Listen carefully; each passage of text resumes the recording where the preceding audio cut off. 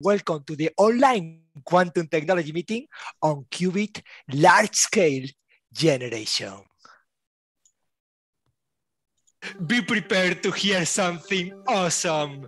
In quantum computing, qubits are the basic units for quantum information. So how do we generate them? And how many qubits can we generate today? And what role does photonics play? We are looking for people with vision. And here is a clear world-class success story. It's called PsiQuantum. Perhaps the best explanation of the challenges ahead comes from my former colleague at Bristol University, Jeremy O'Brien, who spoke pure wisdom at the World Economic Forum. Vast data centers to mobile phones, the power of computers continues to transform our lives.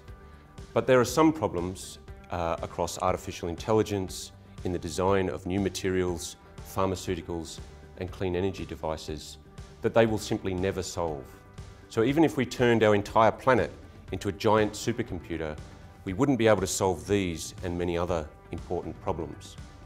The good news is that if we could build a computing device based on fundamental quantum principles, we could. What we've come to today is the ability to manufacture a quantum computer based on light using the semiconductor industry as we know it today. So these silicon wafers contain millions of computer chips, and each of those chips contains billions of computers. It is such a beautiful story, which I witnessed firsthand.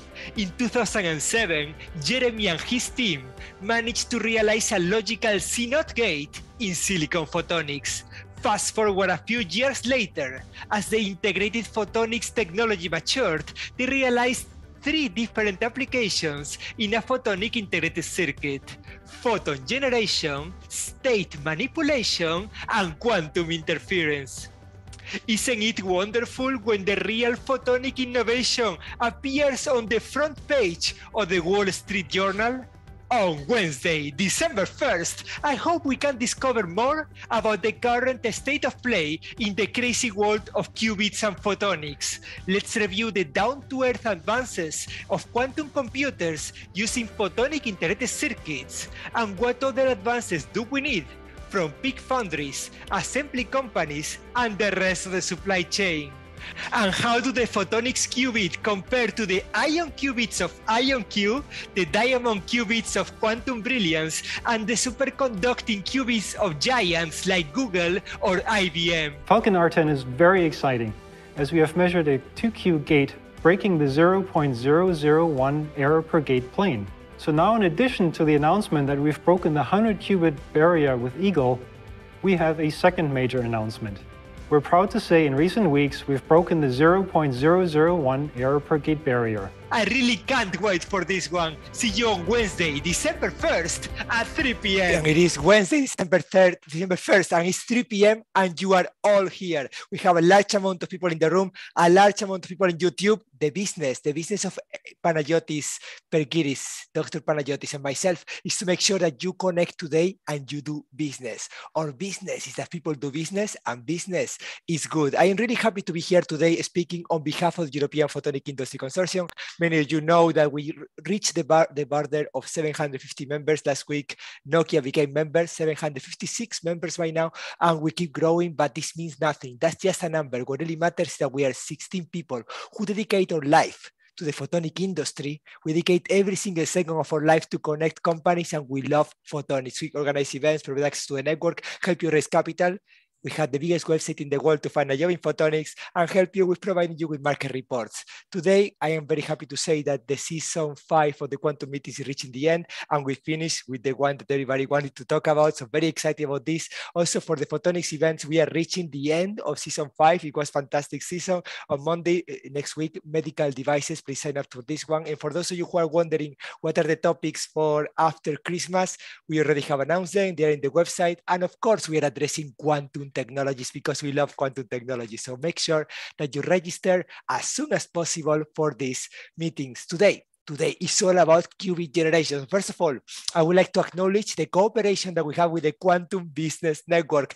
Thank you very much for the amazing job that you are doing, bringing industry and investment to the quantum technologies. And also I would like to say, for the people who don't know, these meetings are not possible without the support of our sponsors. And today, our sponsors are coming all the way from Copenhagen, NKT Photonics. They provide ultra-stable, multiple-free lasers with extremely narrow line width and high power. QuTech, all the way from the Netherlands, 300 bright scientists and engineers, and a local ecosystem of companies creating scalable prototypes of quantum internet and quantum computing. And coming all the way from Lausanne, beautiful Lausanne next to the lake, LIGENTEC, silicon nitride manufacturing of photonic integrated circuits. And actually what they do in quantum is quite fascinating. They work already with the Canadian company Xanadu, who recently showed quantum computing with different algorithms on the same photonic integrated circuit, and that chip was from LIGENTEC. They are fascinating as my quantum colleague, coming all the way from Italy with a Greek name and a lot of energies, is Dr. Vergyris. Congratulations on what you have done today. Amazing. What's going to happen in the next 2 hours? Panas. Panos? We may have a problem with Panos sound, but now, I can tell you. Yes, we can hear you loud and clear. I was just thanking you for introduction. I'm very happy for today's meeting. It's going to be amazing. We have here, we show you the typical order of our speakers. And if we can go to our supply chain, here I would like to show you that we cover the full value of the supply, the full supply chain. We have end users that are super interested into quantum computing. We have people from the semiconductor industry, like lithography and manufacturers. We have testing and instrumentation. We have all the way up to photonic integrated circuits. Of course, the representatives of quantum computing, random generators, and quantum cryptography. And we cannot do quantum computing without lasers. We have our laser manufacturers, photonic components, and whatever else. It's really important for achieving quantum computing, bringing it to the next level.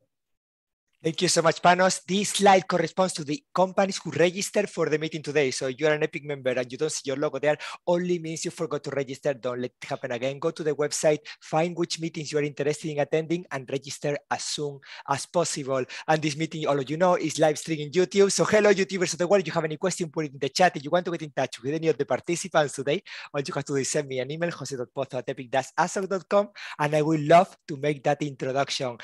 My throat is working, right? The sound is so-so, but it's okay, because what I'm about to say is very important. Ladies and gentlemen, for the first time at an EPIC meeting, the quantum computing success story of photonic integrated circuits, PsiQuantum, represented by their Chief Technology Officer and good friend, Mark Thompson. Mark, thank you so much. We talked yesterday at 10 p.m. Thank you so much for accepting being with us, being with my 756 friends today. I really want to welcome you to our community. Oh, it's my pleasure. Thanks for the invite. And it's great to see so many people online. Do you know what it is? The secret of this community is that we love the epic question, which is, what can you do for the others? And what can the others do for you? What we do here, once a week for 2 hours, we meet and we share challenges, because we do believe that what one company does as a unique selling point should solve the technology bottleneck of another. So that's why for me it was super important that you're here. You told me by email that you have some slides to show us, and I would like to see them and also to discuss with the rest of the community how you can help us and how we can maybe help you. Mark, the floor and the attention of everyone, we are global today, goes to you. Hey, thanks, Jose. Great. Yeah. I'd love to just give a brief overview of who we are and what we're doing. So hopefully, my slide sharing. Crystal clear. Excellent. Great. Yeah. So we're PsiQuantum. We're as you know, a quantum computing company. We're based in the heart of Silicon Valley, yeah, we've been around now for about 5 years. We're about 150 in staff. We've raised a sum total of about $650 million, backed by some of the world's most well-known VC investors. And the sole focus and mission of the company is really quite simple. We are going to build the world's first large-scale fault-tolerant error-corrected quantum computer. We're obviously not the only people making that claim, but this is the clear focus and mission of our company. And large-scale fault-tolerant and error-corrected are really just scientific jargon for useful.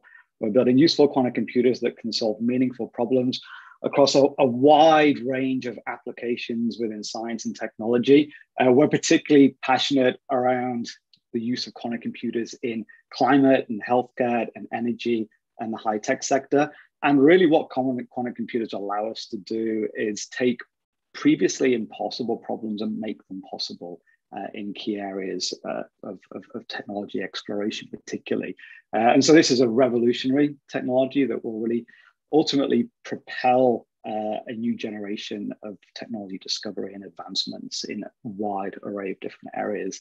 Now, to be able to realize useful quantum computers, the natural question to ask is, well, how big and how powerful machine do we need to be able to deliver on these meaningful applications?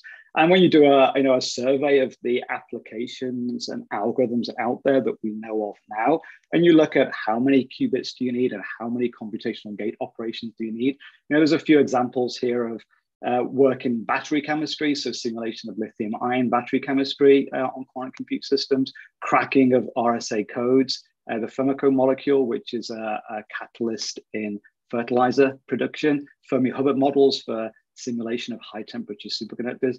You see that in order to perform useful applications, you require billions of computational gate operations on hundreds to thousands of logical qubits. And that's the regime that you need to be in to do useful quantum computation. And therefore, error correction is absolutely crucial and something that we call fault tolerance. And so without error correction, you operate in this regime that we call noisy intermediate scale quantum systems. And you'll have heard a lot about that from people like Google. And with those systems, you can do tens, maybe hundreds of computational gate operations before the noise builds up and your whole system just falls over. If you want to do something useful, you've got to be in that billions of qubit, that billions of computational gate operations regime. You need to be down at logical error rates in the sort of 10 to the minus 12. And the hard reality of the story is that to get into that regime, you need lots and lots and lots of qubits. You need to be in the millions of physical qubit regimes to be able to get there. So scaling is the number one challenge. No matter how good your individual qubits are, unless those qubits can scale to the millions, you're never going to have a useful quantum computer. And so at PsiQuantum, we baked in scaling from really early on in the philosophy of the company. We identified these 4 scaling challenges of manufacturability, control, connectivity, and cooling power. And I won't go into too much detail about these. We can talk about them more if people are interested. But it's our provocation that photonics as a qubit technology is uniquely positioned to tackle all of these 4 scaling challenges that you need to be able to achieve large-scale useful quantum computing.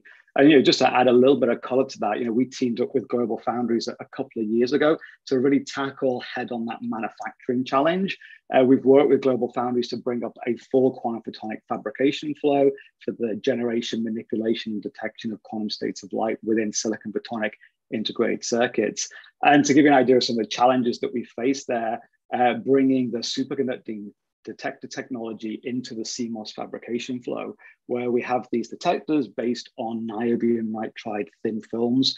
They work incredibly well. They have almost 100% single photon detection efficiency.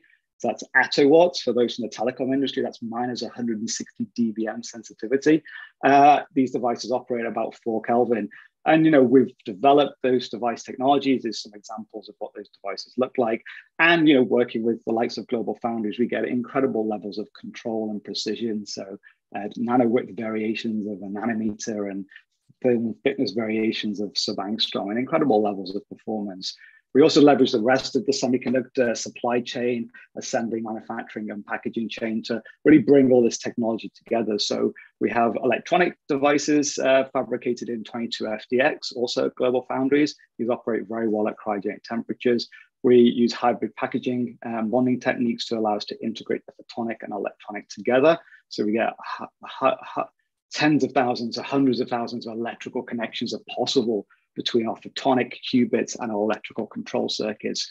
We use large port fiber optic arrays. We're up to 100 port fiber optic arrays connected to our photonic chips that allow us to couple qubits in and out of these systems.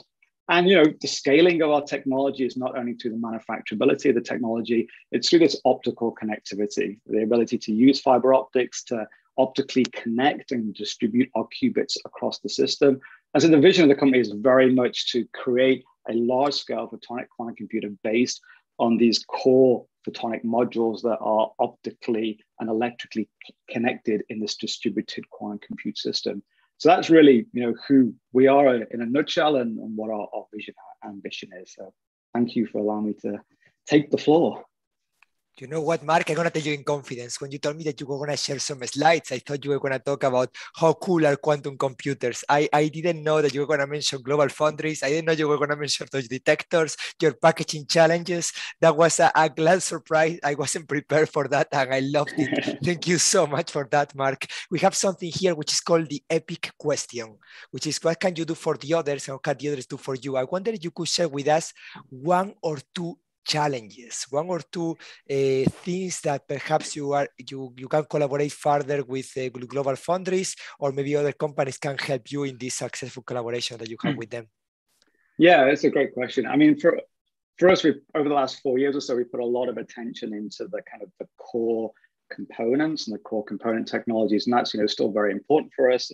Achieving very high performance optical technologies, so high performance optical switches, high performance, chip to fiber interconnects, low loss components. That's still, of strong interest for us. But we're definitely moving now more in the direction of the scaling, the systemization, the packaging challenges, operating larger, more complicated systems at cryogenic temperatures, the control, the electronic control, the interactions with the photonics, the thermals, the dynamics of these systems.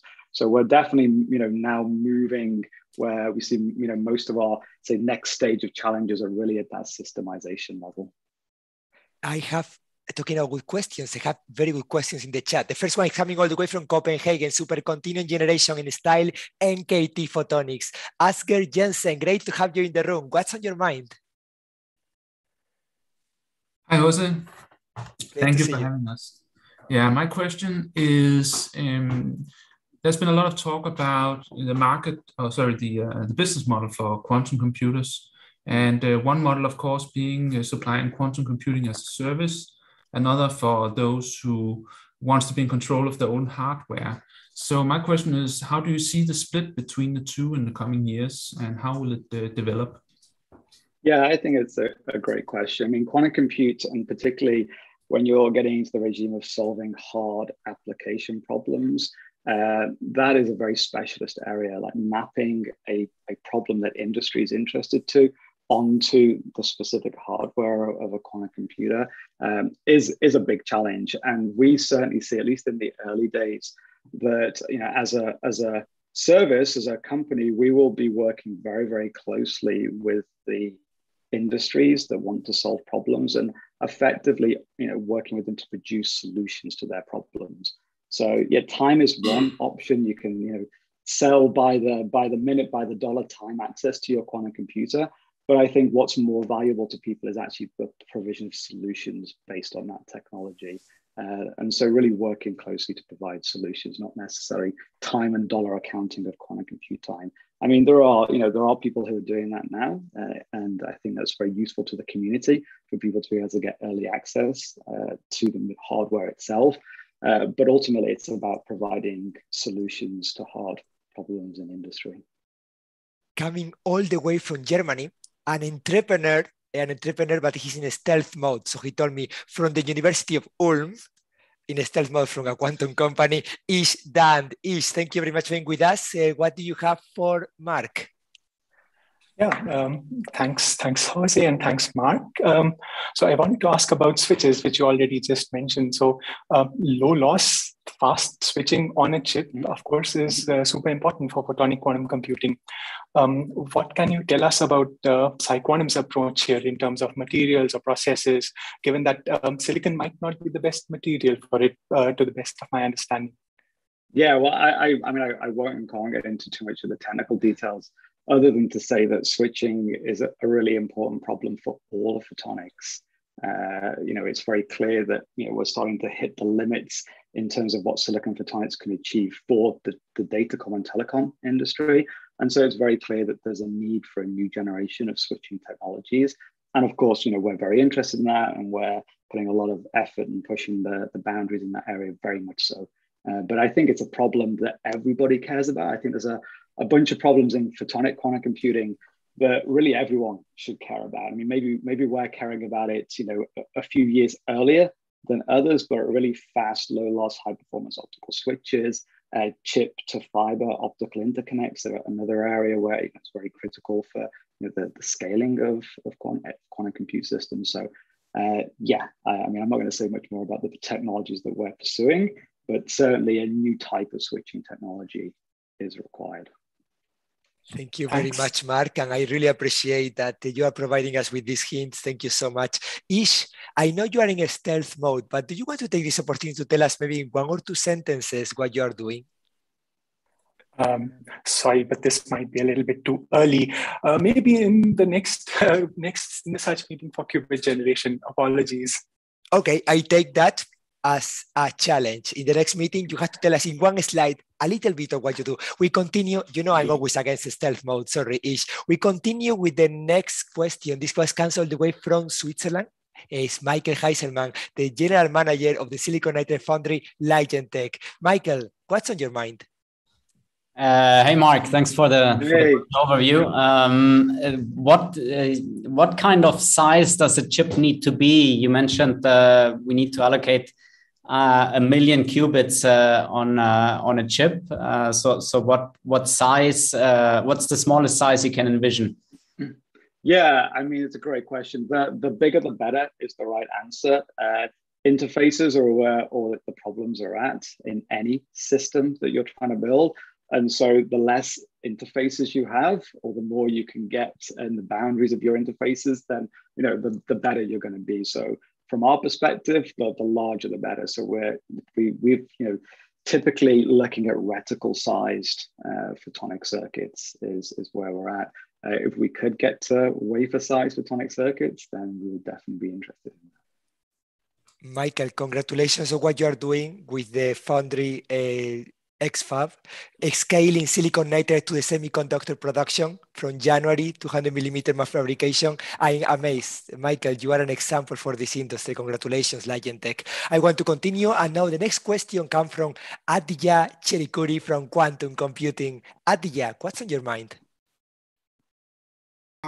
Basically, I'm just trying to understand the fundamentals of this technology. Thank you all of you for giving me this opportunity. So what I'm trying to understand here is basically it's the spin of a given particle which defines the qubits, right? So I just want to understand the underlying technology basically. I know I'm just asking a very fundamental question, but trying to understand it in greater detail, that how this quantum computing technology really works in terms of particles, whether it is bosons or fermions. And Aditya, thank you very much for the question. Mark, please don't answer. This meeting is really fully on industrial cooperation. Please contact me offline by email and we can have a chat and I can explain the fundamentals. But this is more about industrial cooperation. Thank you so much, Aditya. I will continue in the room and I would like to give the floor to a person that means the world to me and a lot to EPIC. Dr. Ana Gonzalez, Director of the Quantum Computing but Programmable Photonic Integrated Circuits, IPMS. Ana, thank you very much. Muchas gracias for being with us. What's on your mind? Thank you, Jose, very much for this nice introduction. And thank you very much, Mark. Very nice presentation. Yes, maybe you can elaborate a little bit more about the integration in your device. Do you plan to integrate lasers and detectors inside the chip, or are going to be discrete elements, or how do you plan? Yeah, so I think the laser questions are a really good one. So detectors are already integrated into our stack. So we use these superconducting single photon detectors. So that's already a crucial technology that's fully integrated. The lasers is a great question. And it's another question that sort of resonates across other areas of photonics as well. is the laser off chip or on chip question. And so, companies like Intel very much went for the, yes, we're going to integrate the laser on chip, and they have an incredible process for that. Other companies, like I think IR Labs is maybe a good example where they've gone for the laser off chip, right? And you pipe the light into your system. For us, it was a very easy decision that the lasers are off chip. We operate our chips at cryogenic temperatures to support the superconducting detectors. And so the less heat generation that we have on chip, the better. And of course, lasers, even the best lasers are still pretty hot. The most efficient lasers are still pretty hot. So keeping the lasers out of the cryostat and off the chip was the right decision for us. So we couple in with fiber optics. And Mark, I'm sorry, but you got so much attention. There's so many people who want to know a little bit. Please feel free to not answer if somebody asks something that you don't want to answer, please. The next question comes from CSEM in Switzerland. They are setting up a foundry of lithium niobate on insulator. Amir Ghadimi, tell us, what's on your mind? Hello, can you hear me? Yes, loud and clear. Yes, wonderful. Hello, Mark. Thank you so much for a very nice presentation. Actually, just a little bit following up on the previous question, this switching times and sort of the limitations you might actually have on the silicon. So maybe can you be like more quantitative? What is your desired switching time? And then kind of also a second question I have is about this single photon actually detectors based on superconducting nanowires. Is this already integrated in a sort of Global Foundries process flow, or is sort of a post-processing that you guys do? Or, I mean, yeah, so I'll answer the last question first, which is, yeah, it's fully integrated into the CMOS silicon photonics compatible flow. So it's, it's a fully, I wouldn't say qualified, but it's a fully integrated process. So it's monolithically integrated. Then the other question was switching times. Yeah, I mean, I'm not going to talk specific details there, but one of the great advantages of photonics is that it's fast, right? When you're looking at photonic computation, quantum photonic computational speeds, it's one of the fastest out there. The speed at which you can manipulate your quantum states, the speed at which you can generate and detect quantum states. I mean, these detectors have potentially gigahertz detection rates, and so we want to operate at the fastest speed that we can within the system, which in principle these systems can operate at the gigahertz rates. Okay, so we want to be. So we want to be in a position where the clock rate of the system, and this is where we're at. The clock rate of the system is into the gigahertz regimes, and so that's where the switches would need to operate at. Thank you very much, Mark and Amir. Congratulations on what you are achieving. Switzerland is becoming very strong thanks to LIGENTEC and the activities of CSE and lithium niobate. You guys are doing a fantastic job. I want to continue with a person who arrived for the first time at an EPIC meeting, the first time that we had Terra Quantum in the room. I saw that they wanted to contribute. So tell us what's on your mind. Hi, Karan here from Terra Quantum. I think we'll be talking later, so we'll introduce the community to ourselves. But hi, Mark. Thanks for that. It was really interesting. I think we actually have our chief product officer in San Francisco, so it'd be good to connect you with him as well, Florian, and that. But I really kind of like how you described the way in which selling time to the system is one thing in the short term, but in the very, very long term, like 20 years from now, when people are going to be using your system from an application perspective to solve really hard problems, how do you kind of see that manifesting? Do you see kind of, you guys partnering with other people to offer other parts of the stack that are closer to the application? Or do you see kind of you guys doing the end-to-end as well? Just a few kind of thoughts on that. Yeah, so it's certainly going to be a lot sooner than 20 years. That's the first answer to that part of that question. Yeah, I mean, certainly when it's a completely new technology and you do need to offer a full complete solution, and I think our view on this is that you have to have such intimate knowledge of the hardware, the architecture, to be able to create the efficient applications and compile the applications onto your hardware.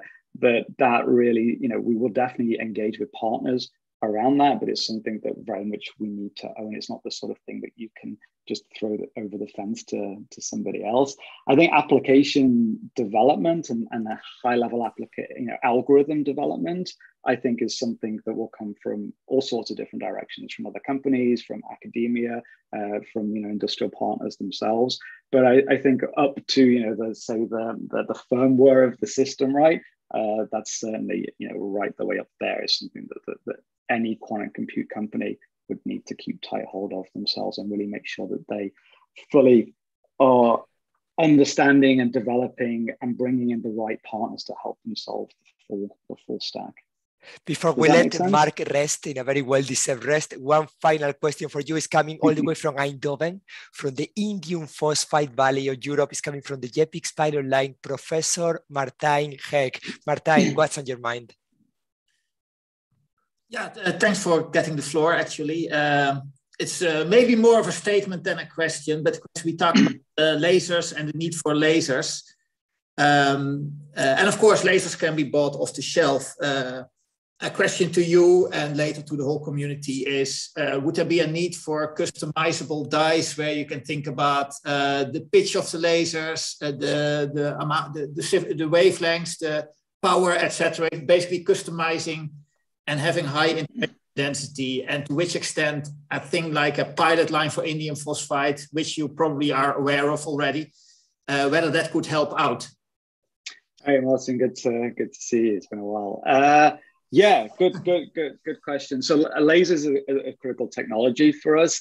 It's unclear whether the indium phosphide lasers would be the right solutions for our needs. We need very, very highly pure optical pulses that we can really, control the spectrum, the spectral shape of very, very accurately. And it might be, the fiber-based lasers are more appropriate for the kind of sort of pulse shapes and repetition rates and things that we're looking at. So it's unclear whether indium phosphide would be a solution for us in that space. So it's maybe not the answer you were hoping for, but... Well, it doesn't matter, but it would be good for road mapping, also for technology, that these kind of requirements, if they become public in the future, because maybe you're not going to share the details here, that would be great for technology development, for enabling technology development.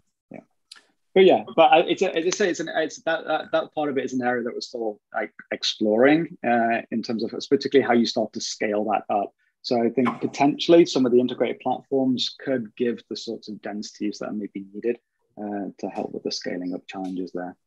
Thank you very much, and congratulations, Martijn, for the entire JPX pilot line, what you're doing, bringing indium phosphide, not only for data con telecom, but all the different applications enabled. Martijn put a link in the chat, which I will copy in YouTube, with all the different services offered by the JPX pilot line.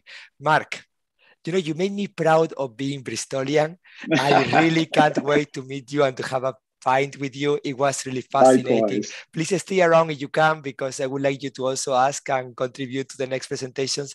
If you have to go, I will understand, but please stay. It was fantastic to have you with us. You made my day. Thank you so much, Mark. Thanks a lot. Much appreciated. So today we wanted to compare photonics with superconductors, with diamond. It was the day for that. So we go from psi-quantum to the qubits based on diamond from quantum brilliance. This is the kind of meeting that we have today. Thank you so much, Quantum Brilliance, to be represented in the room today by Jana Lehner. Jana, diamonds are beautiful and great on qubits. The floor is yours. Thanks a lot. So first I have to ensure that I'm unmuted. Usually I forget this in such calls. And second, I'm going to share my screen that you can see my presentation. It's coming. Yeah. Can you see my screen? Gorilla Glass Clear, the floor is yours. Great, wonderful. So I'm Jana Lehner. I'm the Chief of Staff of Quantum Brilliance. I have a background in physics, quantum optics several years ago. At that time, I remember quantum computing was really a hot topic already. Also, it was really still a bit of science fiction. So being here today, talking about real quantum computing, that's a great pleasure to me. So it's just a proof that science fiction can become true. So let's talk about quantum brilliance, who we are and why we say quantum accelerator is a new trajectory for quantum computing. So we are an Australian-German startup founded in 2019 with the goal to build room temperature diamond quantum computers. We run the full stack approach. That means we are not just taking care on the qubits, but also how the qubits get integrated into a full system so that you can end up with a complete quantum computer. That's not only the device, but also the software. Here we partner with, for instance, for the Pozo Supercomputer Center in Australia to test the integration, but also with respect to future application, we partner with a machine learning company and applications companies. Currently, we are just ramping up our teams in Germany to have more to have so we just want to come building also manufacturing quantum computers.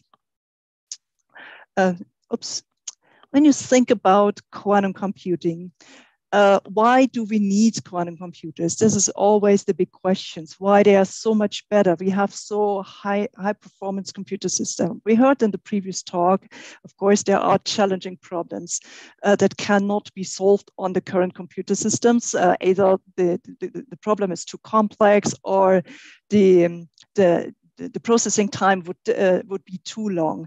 So here, the first idea when talking about quantum computing is thinking about systems that can outperform these high performance supercomputers because they can solve even more challenging problems. So this is the approach that companies like, for instance, Google, IBM run, building huge systems with many qubits in order to solve all these challenging problems. However, there's another path one could think of. So what if we do not want to compete with a supercomputer, but just with a single CPU that is an element of so many computers we have today? So the question is how many qubits we need in order to outperform for a specific task a standard CPU or GPU that is a part of our current computers. So and here it turns out that we need less number of qubits in order to achieve some advantage for specific problems, of course. And here, this is the path that quantum brilliance is going.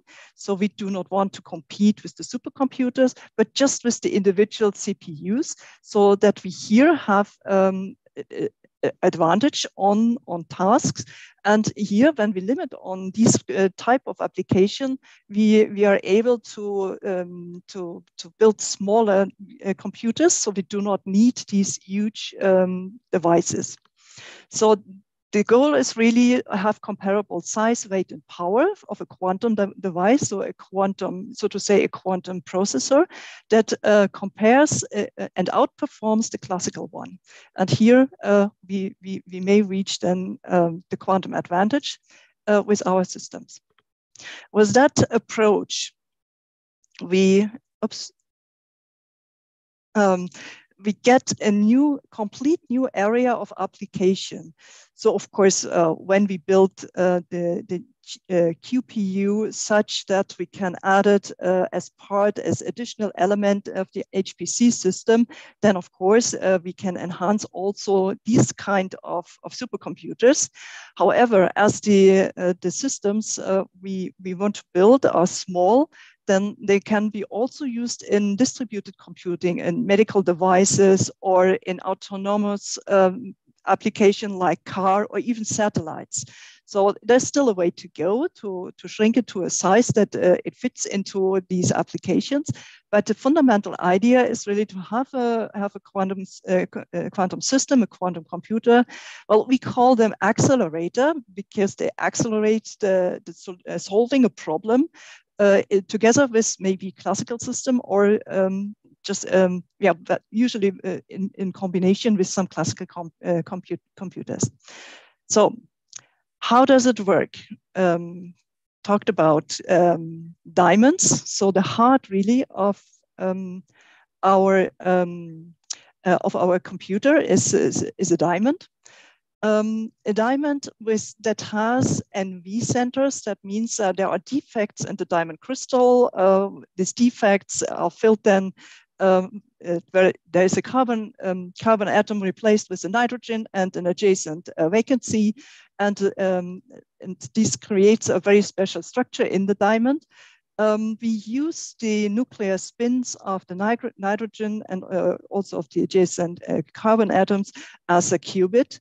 And this electronic structure of this vacancy is then used. It couples to the nuclear spins, and via this coupling, we can address the nuclear spins, and so address our qubits, initialize, manipulate, and so on. And also via this electronic spin, we do the readout. I'll have here maybe the bar from the photo. So this is just one element in the system. When we want to have a larger number of qubits, then of course we have to have an array of these NV centers built into the diamond crystal. This diamond crystal is really the heart of the quantum computer, and of course we need electronic, magnetic field, and also optical system to address the qubits, read out, and perform all the activities. This is built around the crystal. Then the crystal with all the additional subsystems for control are put into the box. And the boxes then, well, this is a large one, but the boxes are actually a bit smaller. But everything is then put into the box. It has all the interfaces so that it can be used as one of the elements in a computer rack, for instance. Currently, we are having our quantum development kit. It's a 19-inch rack size. One of the main focus is really also have this integration of all the components tested. So it's not only having the crystal, the diamond, but everything needs to work together to have at the end really a useful product. So this is one of our current activities, having having the system and integrated. Over the next years, of course, we want to increase the number of qubits on one hand. On the other hand, we want to shrink the size so that we come down to really a card-like format. And in addition, also we want to make these devices more robust so that they really can be part of on-the-edge applications that do not need maintenance, that do not need huge equipment, but operating very stable and independently. Together with the hardware, we have a high-performance emulator that also has a mapping that contains the underlying model of the diamond crystal. So with that, we are able to test, to build already applications that we then later on can transfer to the real devices. So yeah,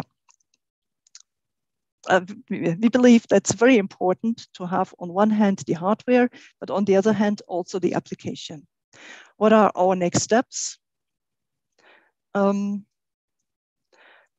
Of course, as I said, we want to increase the number of qubits. With that, of course, the entire control system needs to be adapted to handle all the queries.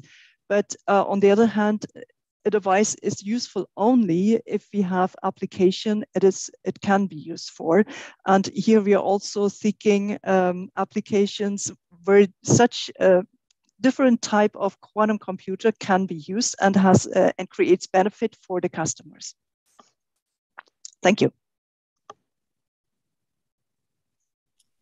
Thank you very much, Jana, for a great presentation. I would like to, first of all, let you know that I am a huge fan of Quantum Brilliance. You know, if you have to compare superconductors, ion, diamond and photonics, ion photonics. I'm not gonna lie to you, but what you are doing is simply fascinating. I think there are some questions in the room, but before I have to ask you the epic question. There are 756 companies behind me. What can you do for them? What can they do for you?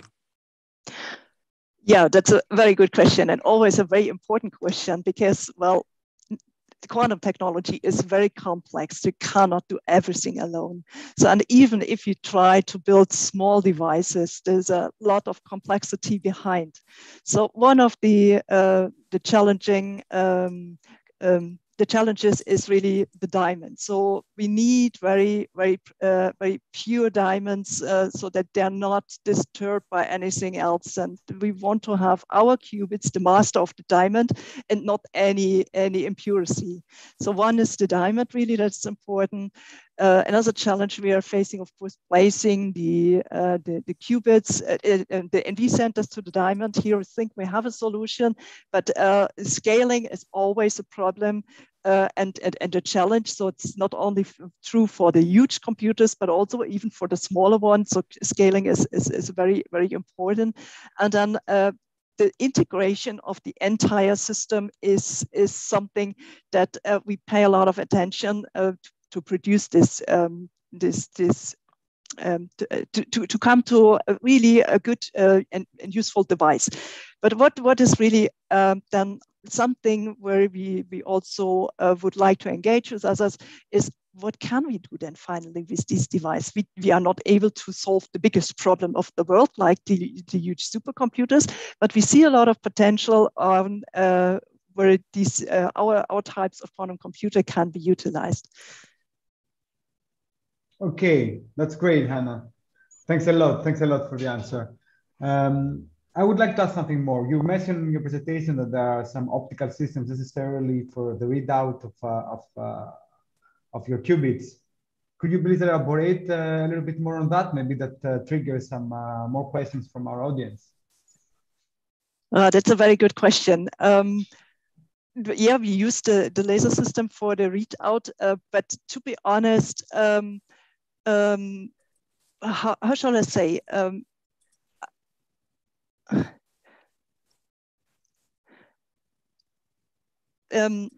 would like to give the question back. So the interesting part for you probably is then what type made helpful, what type of laser might be helpful to us, or what is more the background of the question? Is it more having some understanding, or?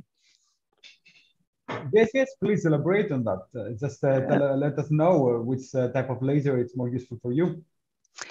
Yeah, then to be honest, then I have to say I cannot answer this question. Okay. So I'm not involved in all these technical details. So if there is some interest, then I would really like to take the question back home and then come back if this is possible. This is great, Jana. It's great. There's no problem at all. There is one more question from Jason. Jason, you would like to ask the question yourself?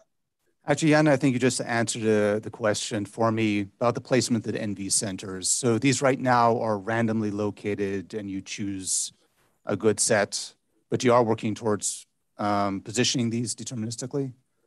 Yeah, that's exactly true. So the beginning is, of course, always, and I think this is a standard technology for NV centers, for not only for quantum computing, but also for other types, for sensing or so, just placing the NV center somewhere and then find the best one that is fitting for the purpose. But in order to build quantum computers, you have to have certain requirements. So the NV centers cannot be so far apart. They have to have a certain orientation. So this, in order to have an efficient control about the system, you have to place them in a very, very precise way. And yeah, we are working on exactly this precise placement of the NV center. And we think we have a solution for that, and that needs to be worked out now. Thank you, Jana. Appreciate it. Jana, how great it is to speak just before PsiQuantum and just before the ions of IonQ. Thank you so much, Jason, for being with us today. I would like to ask Jana now, so when we have your technology, I can share the slide again here. How does the supply chain look like? Is it for you, are there challenges to obtain the diamond chips and to process the microwave control on top? Can you please repeat? Yes, for the supply chain, how does it look? Is it difficult? Is it to obtain the diamond? Yeah, okay. Sorry. Yeah. I had a complete different focus. So I'm now understanding what you're saying. We need the diamonds, and we need them in a very high, we need very clean diamonds, and this is one element in the supply chain that is really important to get these diamonds. For the manufacturing of the next steps, so building in the NV centers and doing all these adding the control elements here, this is not that critical, but the diamonds is really the heart of everything, and this is the absolute the requirement that we get enough diamonds. For now, we are in the more research stage, but we are also working on going into a more productive production line modus. And with that, then of course, the requirement to get a huge number of diamonds is really a strong one. So provider of diamonds, that might be the future. Perhaps we can help. Actually, in a previous meeting, in the previous quantum meeting, Robert Bosch joined the meeting. Janine Dietrich Müller was talking about their quantum sensors based on diamond. We asked them the same question. When two companies share the same challenge, there's always room for cooperation. We'll introduce you offline. But coming all the way from the European Defense Agency, EPIC has very good relationship with them. Patrick Langlois. Thank you very much, Patrick, for joining the meeting today. Tell us, what's on your mind? Patrick Langlois from the European Defense Agency, EDA. I'm going to read the question because we may have a sound problem. Patrick wonders, Jana, you mentioned a 1 millisecond coherence time. How do you position this compared to other technologies, and how do you see the evolution? So, very good question. It's somehow, in a way, difficult to compare the different technologies. What I think for each technology, it's important because there's so many differences in all the approaches we have in quantum computation. When you look at this superconducting qubits versus the diamonds, for instance, and also the ion trap, this is a complete different approach. And what counts really is not really comparing the gates and the time and the coherence time, but just as a total number between the devices and the different approaches. But for each approach, for each technology, it must be such that you can really perform gate operations and computations. So if you can have a very short coherence time, but for your system, it's pretty meaningless, but it applies, it turns out it's a very good coherence time for other systems. So I would hesitate to say, well, this is a good one or not. So for us, it's good enough to perform gate operations and computations, so we are fine. Of course, there's room for improvement. 1 to 10 microseconds gate time, coherence time of more than 1 millisecond. Jana, what you're doing is truly amazing.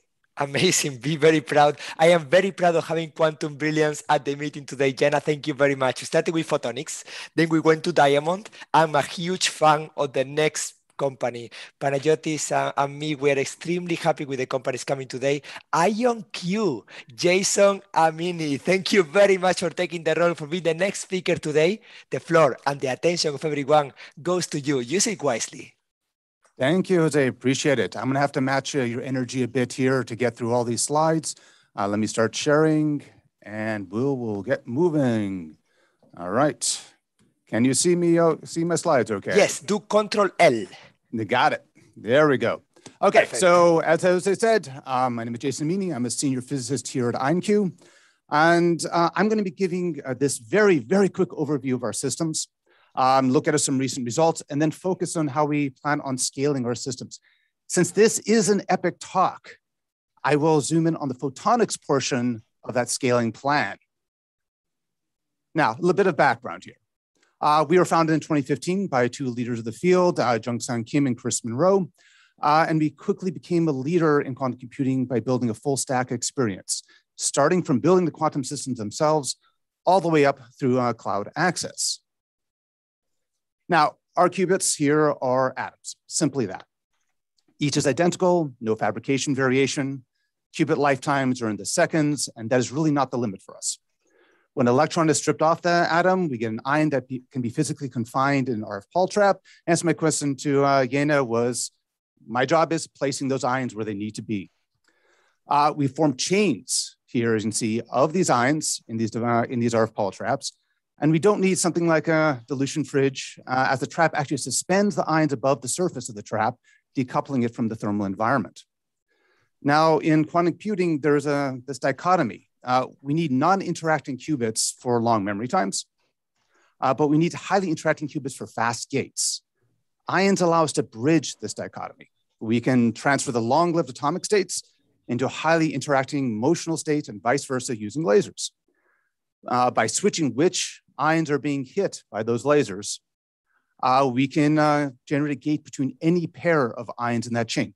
This is full connectivity across the chain, and we can grow this chain as we need in a single device and expand from few ions to many ions without changing anything except some voltages. So how does IonQ compare to available systems right now? I'm just happy to say we compare exceedingly well. In a recent paper by the QEDC, our newest system here on the left beat out our competitors in both qubit number and in useful circuit depth. Here you see a BV algorithm for 21 qubits. And here we have circuit depth of 512 gates and still keep mid-range output fidelity. And you can compare to the results from IBM, Honeywell, and Rigetti. Now, the prior benchmarks are simply that. They are benchmarks. So what can you actually do with a quantum computer? We still have a ways to go before we get to the idealized error-corrected system, as we heard earlier. But one of the promising areas for NISQ-level quantum computers in distribution sampling. Here we have a generative adversarial network running on a trading data set from financial markets. The classical system running around 20,000 iterations still leaves much to be desired. If we replace the generator with a quantum circuit with tunable phases, in 1,000 iterations, we start seeing it look like we expect. If we then replace the detector with a KL divergence, we can actually iterate in 26 iterations and get the desired distribution. For an overview of some other results, go to YouTube and watch IonQ Sonica Jury's talk about quantum GANs and image generation as well. Now, this conference is on scaling. So let's look at IonQ's path to scaling here. We're going small to go big. Unfortunately, I can't show you IonQ systems themselves, but I can show you representative technologies. Now, in 2016, you can see here one of Chris Monroe's labs and the scale of a quantum computer with all the tables, all the optics. In 2018, this was reduced down to a 2-meter box, also at UMD. And this is the basis for our early quantum computers.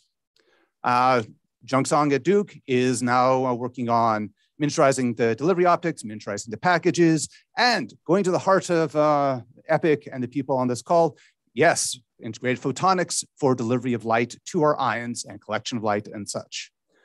But moving forward, all this allows for smaller systems, increased qubit count and fidelity. But at this point, we scale by going back to big by interconnecting systems level using photonic interconnects. We heard a little bit about the style of interconnect earlier, but in this case, interconnecting our ion modules. So we interconnect the systems by triggering photon emission in our target qubits between 2 QPUs. One in each module gets interconnected. We then interfere those photons. If both photons make it through the detector, we have now entangled ions in both systems. Remember, the ions we can then use these ions to entangle the other ions that are connected within that system, creating full entanglement. Remember, ions have long memory states, so we can hold the quantum state while the photon interconnect is made. By plugging in multiple systems into a fiber switch, we can couple any two modules into a cluster. And here we have 8 modules fully connected through the photonic path. And each module has full connectivity between its qubits. This merges all the QPUs into a single powerful system. Now, photonic interconnects right now are about the 50th the speed of qubit to qubit direct gates within the chain. However, this qubit speed, this interconnect speed is increasing rapidly. We will leverage photonics technology to help push the speed up faster, integration, devices, cavities, etc., detectors, single photon detectors we heard about earlier. All this together allow us to scale. And if you want to scale, here's an example from Jung-Sang Kim when he was at Bell Labs, a 1100 port optical switch. You want big, there is big. So our roadmap has a steadily increasing the number of algorithm qubits over the next few years by extending the number of trapped ions and improving the gate quality. At the next stage, we get to leap forward with error correction and then integrate into module-to-module interconnects to the photonics. Remember, 2 systems linked together don't just double the Hilbert space, they square it. So each module, you get a power going in computational complexity. Now, closing out, in October, IonQ went public on the New York Stock Exchange. You can see how much of the company showed up for the event, and we are growing rapidly now. So, pitch to everyone here. We are looking for talented researchers to join us on this adventure. Now, by the way, I think that's my sleeve way in the back here. You can just barely see it here. Thank you for your time, and I'm open to questions. Thanks a lot, Jason. Thank you. That's amazing. So do you have any questions for the people? If not, I will go for one. I will do the same question again that I did to Jana before. Could you please elaborate a little bit more on the optical systems you are using, the lasers, what type of lasers you are interested in, and what are the certain characteristics? In particular, lasers, wherever from the UV through the IR. So I can't give you specific wavelengths or even particular ranges. Unfortunately, I know that makes it harder, but we're looking at, we need to have lots of these. We need power, we need types. So anything to do miniaturization, get higher power, coherence matters. We can use help with that. Integration, this is photonics region. We need to talk with partners about photonics integration, technologies we might be able to apply. We have now capabilities and the resources to expand and try different things. And so getting partners through collaborations like made on this site and this talk, we can look into bringing that into our fold and working with that and using it. Can't give the specifics, unfortunately, of those, but we are open to whatever will help us bring this to the table. Okay, thank you. Thank you. But there is a question from Orca Computing from Richard. Richard, can you please ask this question yourself? Yeah, thanks very much. I'll speak in a minute about all the work that Orca's doing on photonic quantum computing. I'm just curious about, by the way, really nice talk. Do you ever see a role for photonic logic in your, because obviously you show the diagram that just shows interconnects, and maybe I might be thinking a bit long term here, but have you guys thought very much about whether you might want to not do more with your photons than just provide the interconnect? So the basic interconnect is a very basic, logic gate, heralded for the entanglement. But I could imagine, yes, I've not myself thought about that, but I can imagine others are. But yeah, I actually, you could imagine taking these, putting it in, doing some offline, well, not offline, but through the photonic system, doing more entanglement, more complex engagement of the ion qubits. And, really all quantum computing is going to have to make these trade-offs between benefits of one versus the other. And the more we can make that trade-off and share, the better the whole system will be. So I would say it's definitely out there. Right now, I don't know of a particular project to work on it, but I'm absolutely certain we'll be thinking about it in the future. Cool, thanks. Okay, thanks a lot. Thanks a lot, Jason. And there is another question coming now from Martin, from Zepix. Martin? Yeah, quick question. Yes, you hear me? Yes, please go. A quick question on so you mentioned quite a lot of wavelengths that you might want to integrate. I saw you mentioned in your slide an MIT photonic integrated circuit. I assume that is silicon nitride. We are exploring, I can't, again, unfortunately, this is the nature, unfortunately, not being in academia anymore. I do have to be careful. No, I understand, but you were referring to MIT work there. That's why I asked to the Lincoln Labs, yes.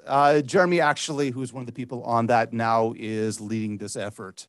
So we will, strong connections to academia, and we love to leverage the technology developed. We were mostly here, started as academics, and understand that it's a great resource and having those collaborations. So yeah, I think the examples, the image I showed was Lincoln MIT's results with their chip, which showed you can have the integrated photonics and an ion trap and put them together and deliver light access. And we want to take that and run with it and develop and expand. But I actually have a question more on the packaging of that whole thing. So you mentioned a lot of lasers. So do you envision that you can still do that with discrete packaging, or do you need to go to something like, I mean, for example, I just put a link there. There's a collaboration between with IMEC about transfer printing. Would you think you need to go to a next level of, let's say, assembly, that you need transfer printing instead of discrete assembly?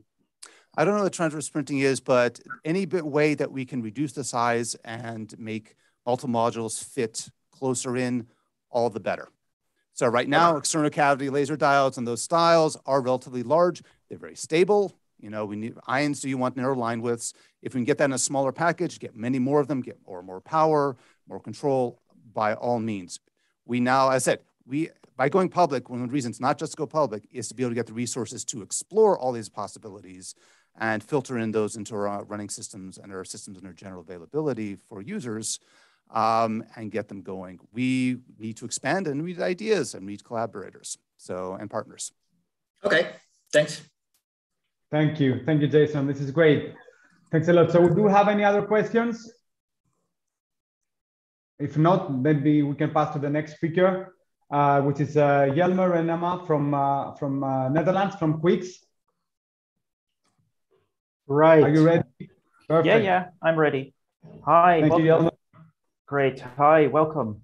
Welcome, everyone. My name is Jelmer Renema. I'm the CTO of QuiX Quantum, and I'm going to tell you something about the photonic quantum hardware solutions that we have realized. So our mission statement as QuiX is to make the world's best quantum photonic hardware. And as I will show you in the next 10 minutes or so, we have succeeded at this. We are a young company founded in January 2019. We currently have a headcount of 12. We're a spin out of the University of Twente, located on their campus in the east of the Netherlands. We started with a local angel investor in 2019, obtained some seed funding in 2020, and have since essentially grown to be the market leader in photonic quantum hardware. So I think this slide will need no argument in this audience. Photonics is one of the leading, I would say the leading architecture for quantum computing. It's one of two architectures that has succeeded in obtaining a quantum advantage. It's scalable, it's highly integrated with classical photonics technology, and it can operate at room temperature, which are all key advantages. QuiX is leading when it comes to quantum photonics technology. We have the largest, lowest loss quantum photonic systems in the world. I will show you those in a minute. And something that we are also very proud of is that in a field that is filled with hype, we have succeeded in delivering all of our tech milestones so far. So we have promised what we said we would do. We're also, as I already mentioned, the market leader. We have sold 4 quantum photonic systems to academics and startups, and we have collaborations running with some of the major universities. And you can find the press releases on our website. So what is then the system that we are talking about? We are talking about a quantum photonic processor, which is our brand name for a large-scale, fully tunable linear interferometer. Such a device sits at the heart of a NISQ photonic quantum computer. So you can see the picture here with the interferometer outlined in red. So the components that you would need for this are well, I mean, they have all already been mentioned in this meeting: photon sources, interferometers, and detectors. Our expertise, as I mentioned, is on the interferometer, but we also sell the complete system, right? So we sell NISQ photonic quantum computers. Regarding the interferometer, as I mentioned, our tech is leading at this point. We have built a 12 Q-mode interferometer, which is the largest interferometer in the world, with record low losses, 2.5 dB fiber to fiber, and a fidelity of 99%. And this system, fidelity for the optical transformation of 99%. This system comes fully packaged, plug and play, benchtop, ready to go. Fiber ports at the front, a USB cable at the back. You plug it in, you type in the optical transformation that you want to do, and the system knows all the details about this chip and just does it for you. So since this is a meeting about scalability, I just wanted to put this out there. If you compute the number of optical components that you can go through before you lose a significant fraction of your light, then it turns out that silicon nitride is the only technology that is capable of scaling to useful system sizes, right? So a lot of our success relies on the underlying technology, which is the triplex waveguide platform, where we can obtain both record fiber to chip coupling losses of about 0.5 dB per facet, and also record propagation losses of about less than 0.1 dB per centimeter. Although it actually turns out that that number is not the key number. What you care about is you care about losses per component. And if you calculate it like that, so how many components can you put on a chip before you lose the light, then you get the results in this figure, and that shows really that silicon nitride is truly leading. Then a few teasers for the future. So we have delivered this 12 Q-mode system this should read Q1 2022, of course. There will be an announcement of a 20 Q-mode system. If you want to, be there when we make this announcement, sign up for our newsletter on the QuiX.nl website. And then finally, people were mentioning wafer-sized photonic circuits earlier and how this is a challenge. And I just wanted to put this picture out there, and I will not say anything more about this. So we believe, preemptively answering the epic question, we believe in quantum computing as something that is very much still transitioning from academia to industry. So we believe in an open access model. So answering the epic question, what we are looking for is we are looking for quantum software partners, and we are looking for experts on electronic packaging with a very large number of components. So let's say 2,000 connections or more. And what we are offering, I want to highlight two things here. First of all, we are offering NISQ photonic quantum computing as a product, right? So you can buy this from us today. But secondly, we have expertise on steering light through many channels with high fidelity. And we think that this can very well be useful in other quantum computing technologies that rely on light for the actuation of the qubits. So whether that's ion traps, cold atom systems, diamond-based systems, but even systems that are not quantum computers. So think, for example, of atomic clocks for optical positioning systems. An advantage there is that silicon nitride is very, very broadband. So, of course, diamond emits at the wavelength where silicon is simply not transparent, so not very useful. And I just want to put out here this picture, which is from a collaboration of our colleagues at Lionics together with the University of Zurich, who actually realized an integrated actuation system for an ion trap. And with that, I would like to conclude. Thank you very much. I wish you could conclude now, Jelmer. Now is the most important part of the meeting. But first of all, you guys are moving fast. Oh my God. So the chip is already packaged, and can you actually ship this as a demonstrator to other people who could try something on it? Yes, yeah. So we have, I think by now, something like 5 of these systems out in the world at various universities and companies. And so far, the feedback that we have gotten back is just entirely positive. So everyone is very happy with the software that is around this, with the usability of the system. So these are really benchtop plug-and-play photonic processors that have been market validated. I am really impressed, but I want people to be as impressed as I am. So I'm gonna call out for the people from Terra Quantum in the room. Anybody from Terra Quantum in the room? Please unmute yourself. Yes, we're here. Yes, so you see what I am showing here. I am very, I'm gonna stop sharing his screen to share mine. I am impressed with what they're doing. They have this as a demonstrator to apply in different environments. For me, this is a clear room for cooperation. How do you envision, how can you, look, I'm gonna go to Enschede, I'm gonna put this in my car, I'm gonna drive to you. How can you use this? That's interesting because the system that we've actually set up, we can connect any QPU to the cloud. And when we go into this deeper, we can kind of show you how we do that.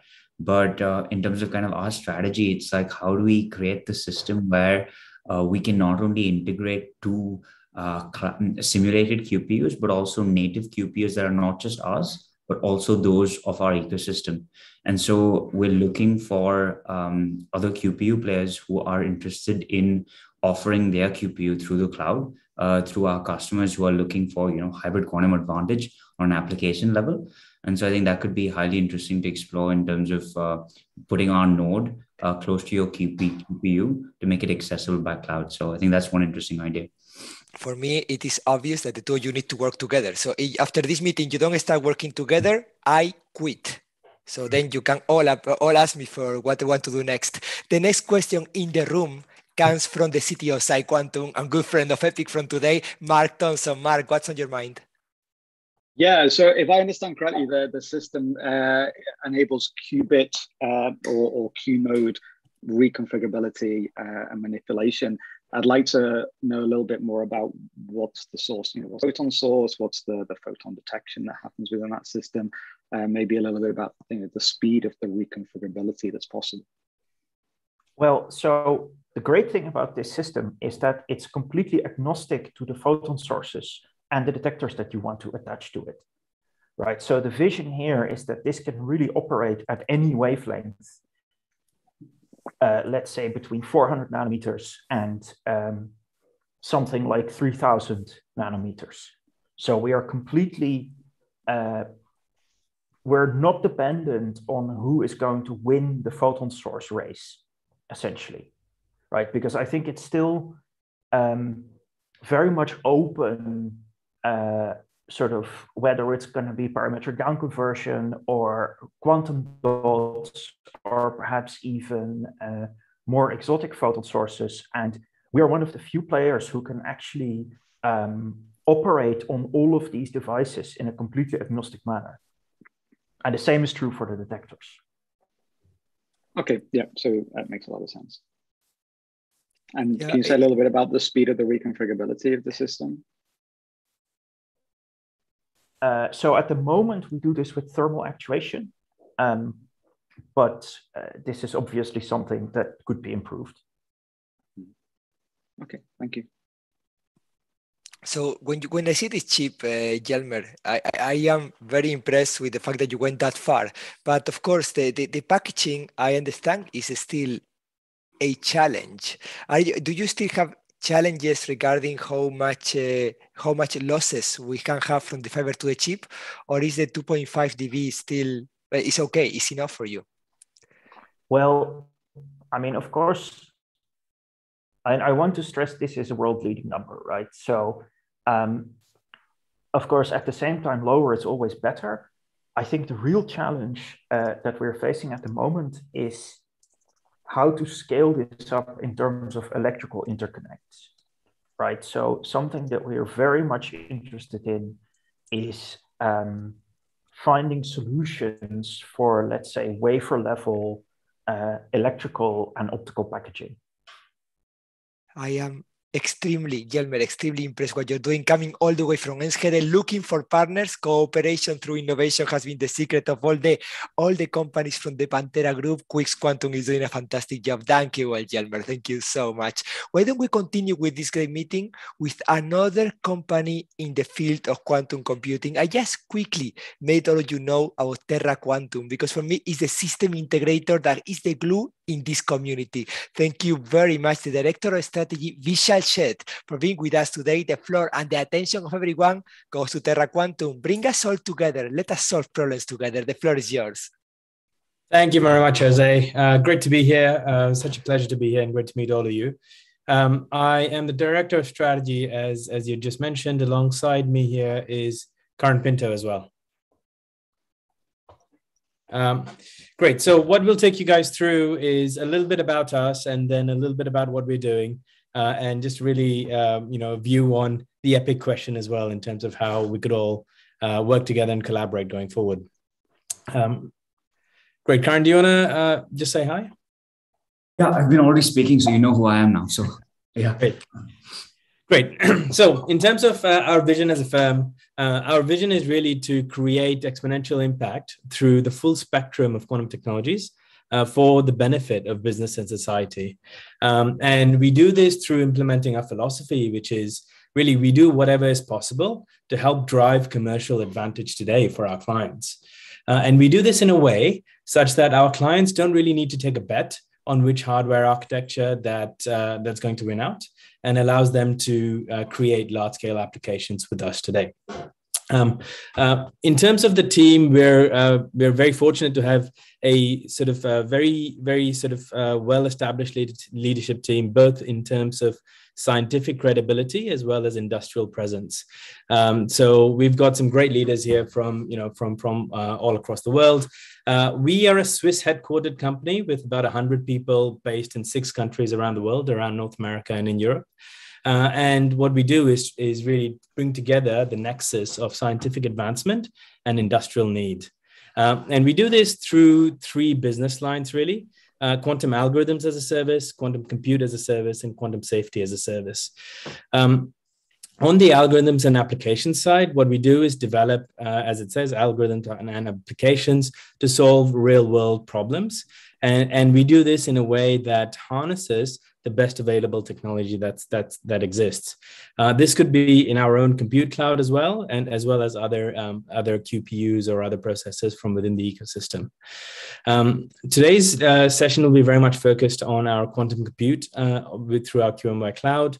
And in the future, perhaps we can talk about quantum safety, which is a suite of solutions to help protect clients against the threat of quantum computing going forward.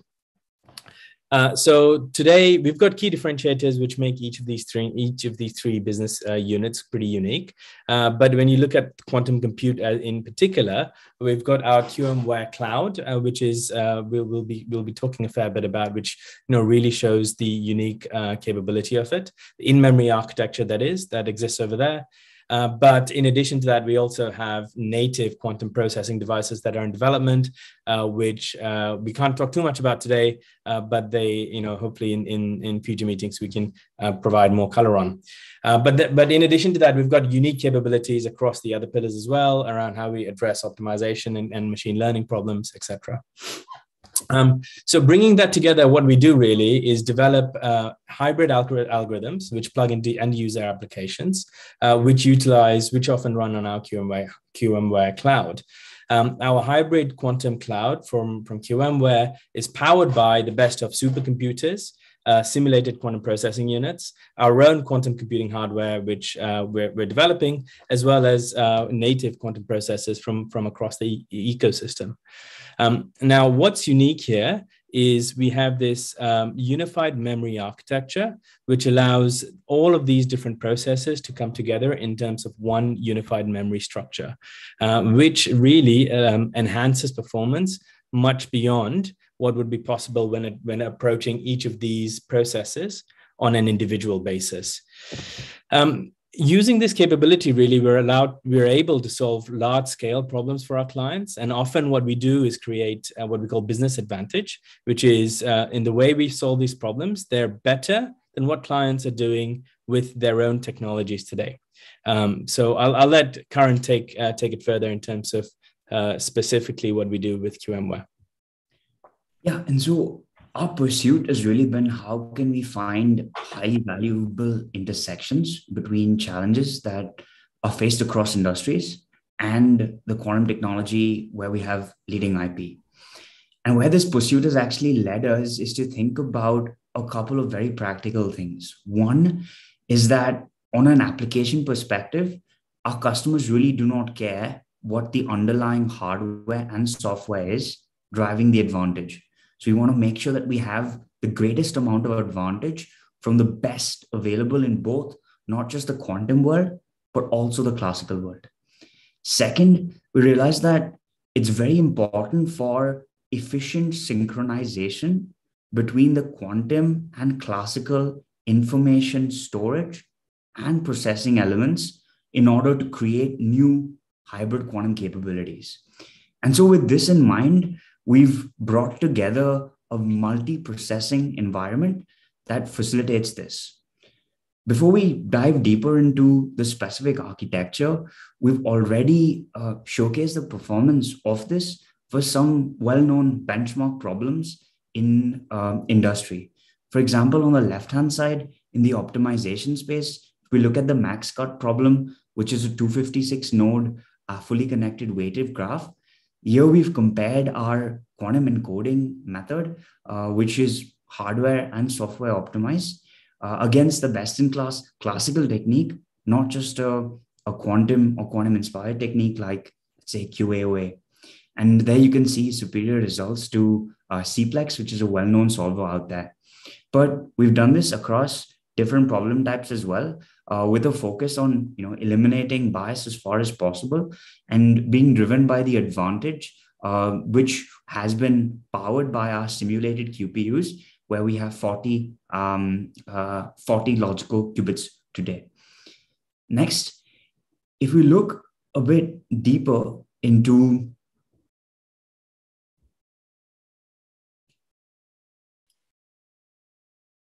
we may have some connectivity problems, Karan. We lost sound for 1 second. You there, Karan? Yeah, I'm there. Can you hear me? Yes, all right. Yeah. If you move to the next slide. Yeah. So just giving you a bit of a view of what makes our architecture really unique, right? So we enable multi-processing. This is fundamentally different from co-processing, as in we enable you to solve problems with the same central memory. And this lets us house not only quantum processing units, but a plethora of other processing units that we have in development and also have some of them today.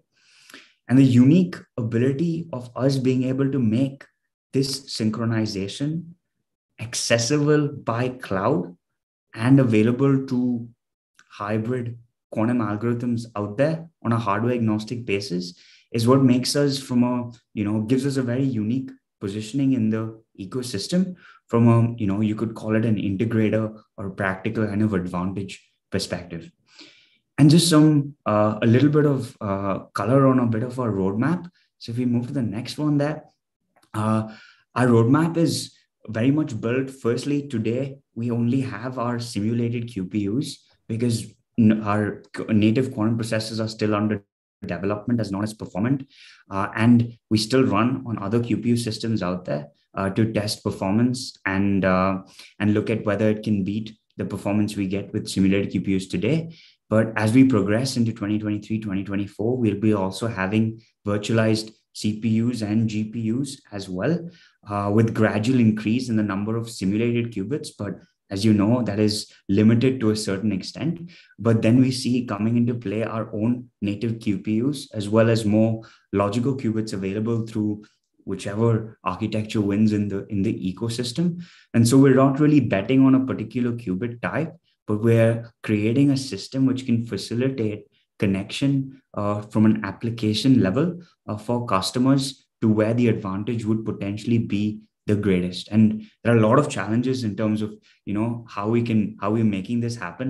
And so collaboration is something that we're very much looking for. So that brings me to kind of what we can offer and the ask. So in terms of what we can offer, we very much want to collaborate with other native quantum processing unit companies out there, like PsiQuantum and such, where we can discuss how we can integrate and provide a node in our in-memory architecture to the cloud, where we're already building hybrid hardware agnostic quantum applications. That's the first thing which we can offer.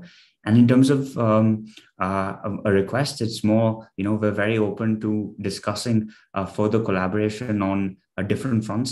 If any of the other pillars are also interesting, whether that's algorithms, compute, or safety. Vishal, anything else to add? No, that's great. Thank you.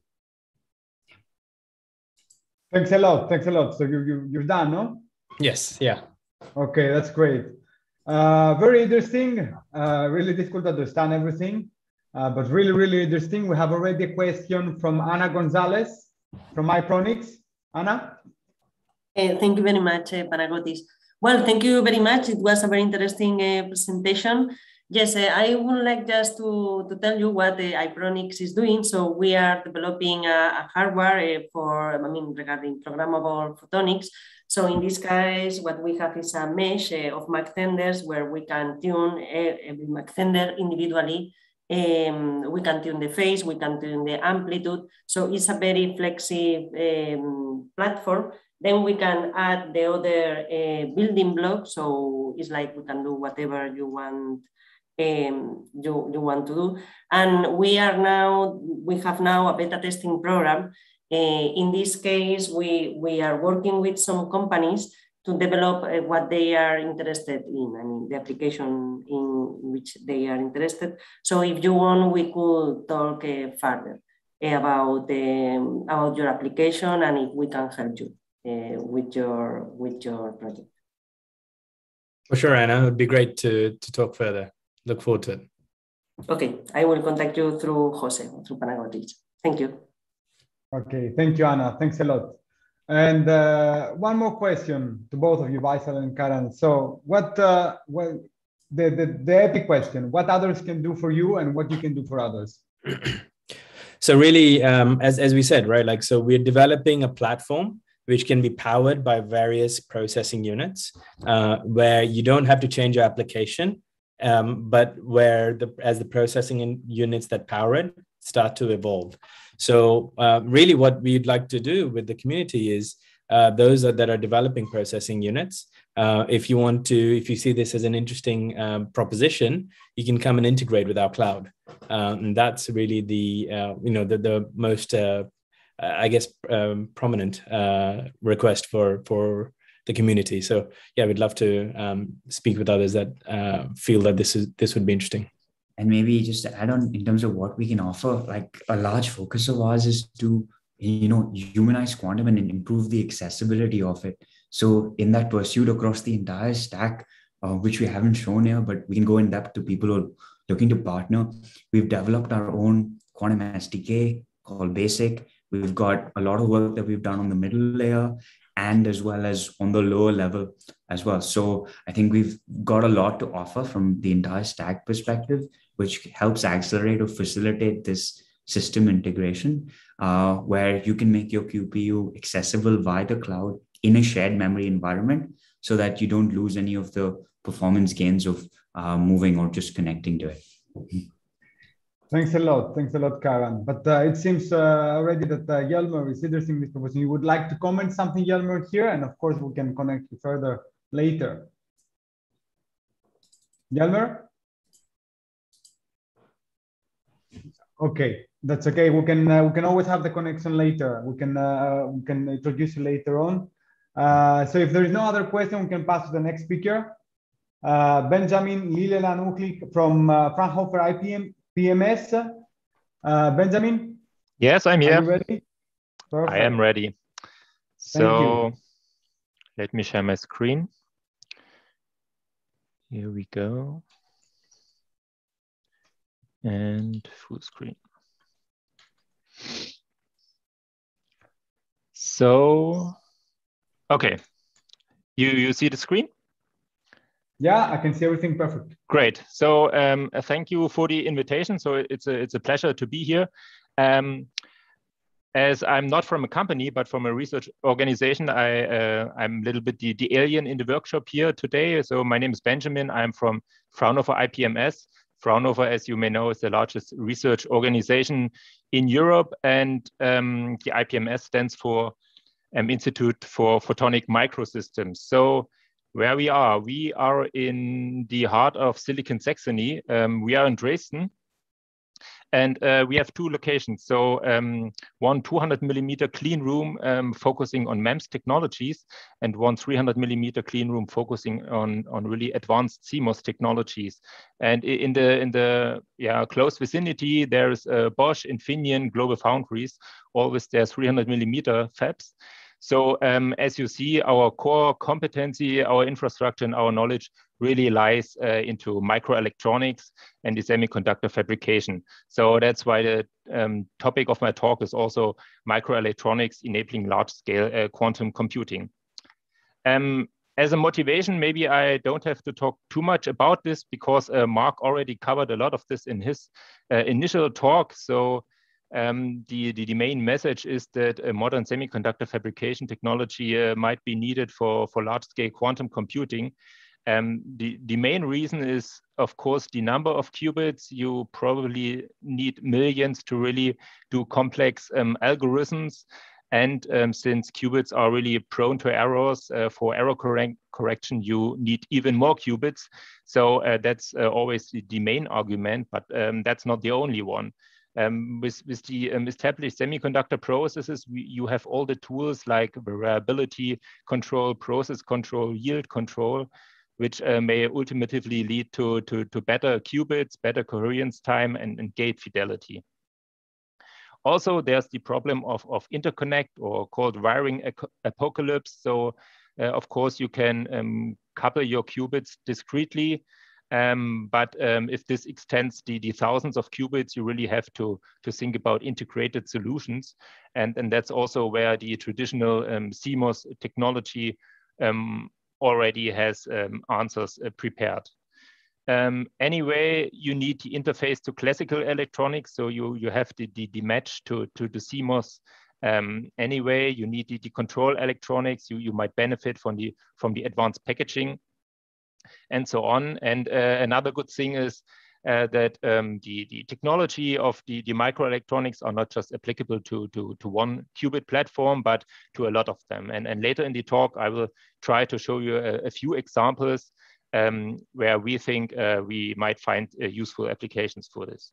And last but not least, of course, we are not the only one who think like this.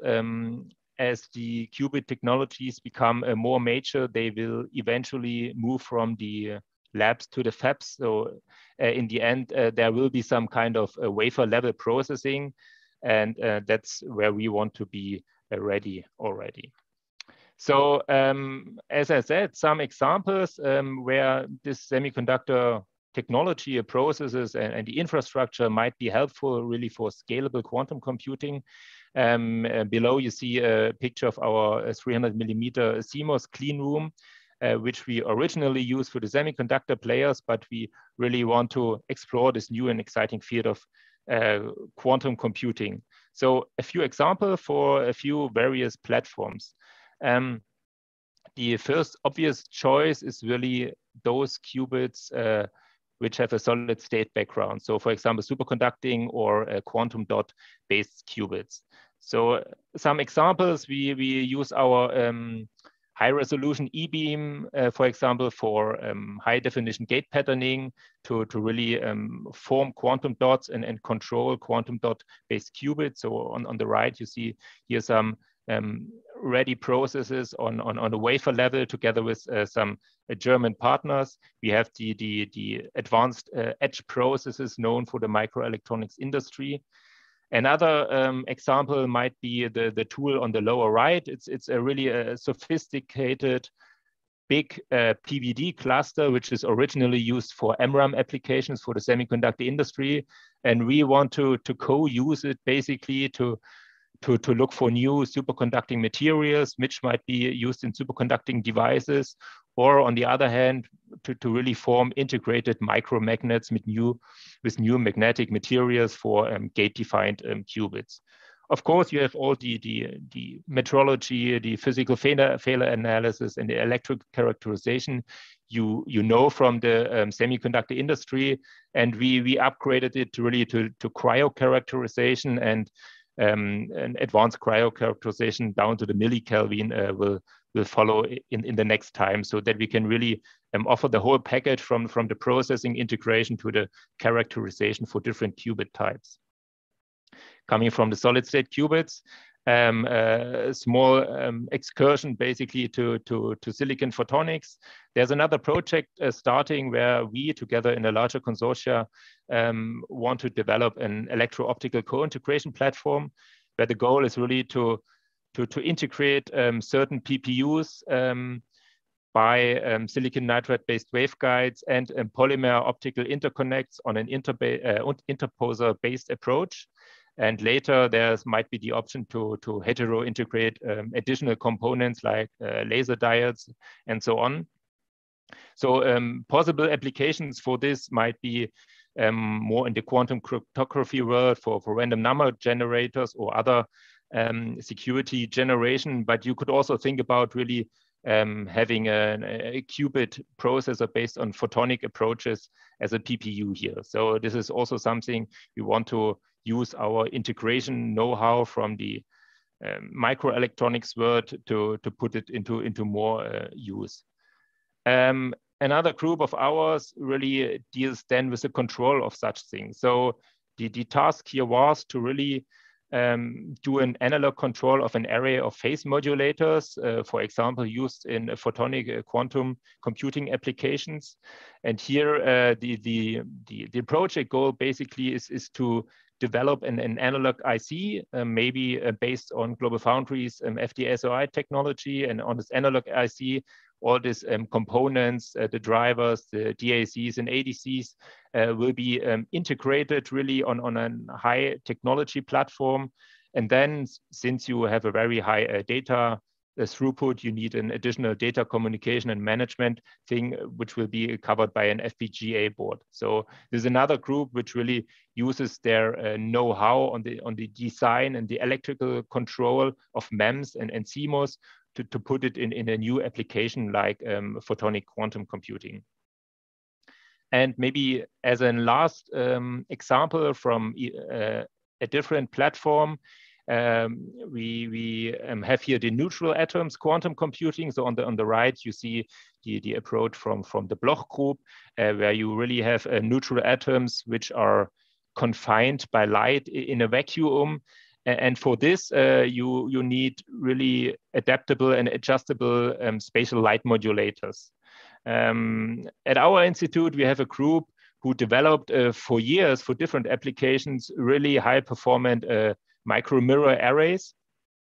And these are really perfect to be used in this application because they can be controlled analogless in an analog way, so not just binary, and they have a very high speed. They are really faster than, for example, LCDs, which might be used on other approaches. On the left, you see some real-world realizations of those MMAs, and in the middle, like dynamic topography measurement of an array of such micro mirrors. So I hope I was not too fast. So maybe as my last slide as a takeaway message, and already covering the epic question, what can we offer? So basically, we offer our infrastructure and our know-how and our competencies from the semiconductor manufacturing world, our 300 millimeter CMOS and 200 millimeter MEMS infrastructure, to look for new exciting ideas in the field of quantum computing. So do you want to improve your technology? Do you look for some kind of pilot line or prototyping as a European solution? So that's basically where you can come to us. So we know how to put stuff on wafers. So we just need your ideas, basically. Thank you. Thank you so much, Benjamin. So the reason why you were here today, just so you know, is that we really wanted to connect the photonics companies with the microelectronics companies. And there we saw that you are involved in this amazing project. We are involved in the project that is today silicon photonics at IPMS.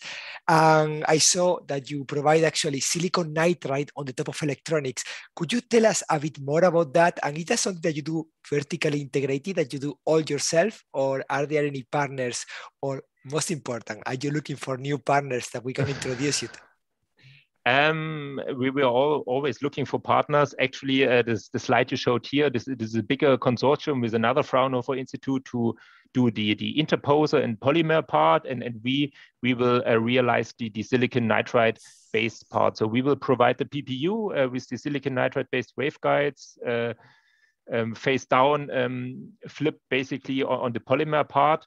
And we have certain academia, but also some industry partners who will probably not want to be named right now. In the end, we are new for the silicon photonics integrated thing for quantum computing. So whoever thinks our infrastructure and know-how can be used, we would be happy to talk to. What is the wavelength of operation of this platform? Oh, that's... I think it's already too technical for me. So I collected slides from different groups. So I have to get back to you with this. Sorry for this. You know what? If you're looking for laser diodes, if you're looking for photodiodes, if you're looking for silicon nitride, if you're looking for silicon photonics, for lithium niobate, for indium phosphide, all the industries here to help you. They are all desperate to help you. So please come up with your challenges, because this is something that we have been dreaming about, to have photonics companies dreaming up, which is bringing the photonics to them. I don't know, I have Martijn Heck in the room from JPIX and from Technical University of Eindhoven. Martijn, are you still with us? Martijn? 1, 2, 3. He's texting me. All right, no, he's not with us. But Martijn, and me, we have been working in the past on bringing indium phosphide as a membrane on the top of electronics. And I think we believe that this is the way to go. Thank you very much for being with us. We want further integration with you and our network. We are going to be knocking on your door very, very soon. Congratulations, Benjamin, on what you are achieving. We are almost at the end of this meeting. And of course, we always want to keep one of the best for the last. Today, we had the honor and pleasure to welcome for the first time at an epic meeting as a speaker, Richard Murray. We had Orca Computing before, but Richard Murray, the co-founder and CEO, is here with us to let us know how we can help them do even greater computing than they already do. Richard, thank you so much for being with us today. The floor and the attention of my 756 friends is yours. Thanks, Jose, for that really awesome introduction. Oh dear, that's my WhatsApp. So can you see my screen okay? Very clear.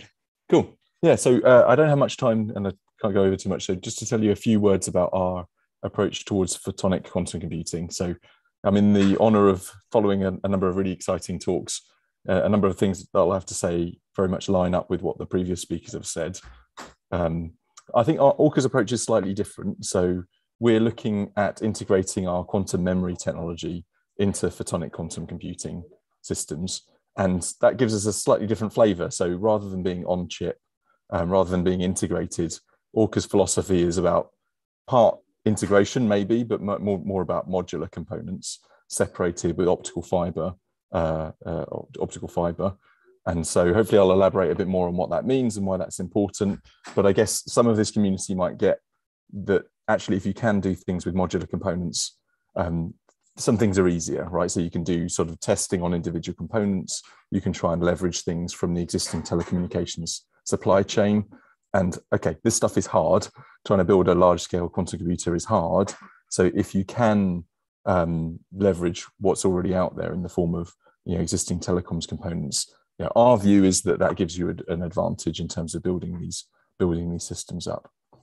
So just to dive into things, what's happening? Yeah, so I probably don't need to convince, and the other speakers have already done this, about the benefit of doing quantum computing with photonics.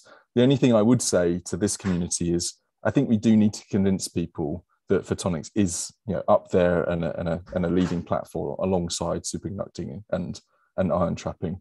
I think probably all of us are familiar with sort of photonics being a bit different, especially when you're looking at these schemes of measurement-based quantum computing. I think to our community, we do need to sort of align and persuade government funders and other users of these systems that photonics really is as exciting as we all know it is. And I think, you know, the obvious reasons for that are clear, you know, and I think that the fact that quantum information is quite localized in other platforms gives that a clear reason why they will struggle to scale to large systems unless they use photonics, like the really awesome talk from IonQ.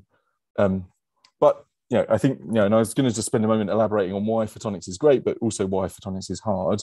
And you know, for those who are not familiar in the audience, photonics really is hard because, of course, two photons, you know, photons don't really like interacting with each other. So when you want to build up large-scale entangled states, large cluster states, if you want to try and generate very stable resources for quantum computing, that stuff is hard for photonics. So it's quite hard for us to generate single photons as we're acting as qubits. But once we have them, they're easy and powerful to use. So in a quick sort of cartoon, I describe it like this. So if, you know, as an example, if you try and generate a sort of resource state for quantum computing in the form of a lattice of single photons, even before you start entangling those, the key problem is that more often than not, you create a vacuum state, you create holes when you really want a stable array of single photons. And that means that if you want to try and entangle two qubits with each other, two photons, you'll be trying to entangle maybe one single photon with one single photon that doesn't happen to be there. So it's actually quite fundamentally challenging that to scale this stuff up, you need a reliable resource. It makes sense. And so, you know, Orca's approach to solving that problem is to introduce a quantum memory, so the ability to store and release single photons without introducing any extra noise. And what you can do then, if you have that as a resource, is you can perform what we call temporal multiplexing, which is where you sacrifice clock speed in order to sort of buffer operations in order to deliver this much more stable and deterministic resource. So hopefully that slide is clear. You're sort of taking the signal you get when you've successfully generated a single photon, and you've used that to enable your memory, which then turns on and captures just one single photon and then releases it deterministically. So I have to say, you know, in the spirit of, you know, engaging with the supply chain, this is our key philosophy.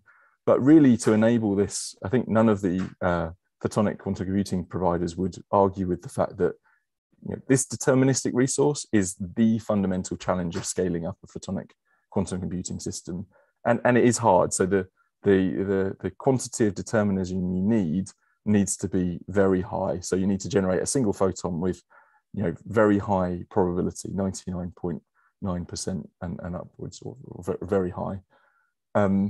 So actually, the way that Orca is approaching this is to start with Orca memory and temporal multiplexing, but also we have a view to throw as much as you can at this. So spectral multiplexing, spatial multiplexing. And in order to do that, it helps being able to leverage stuff already out there in the supply chain.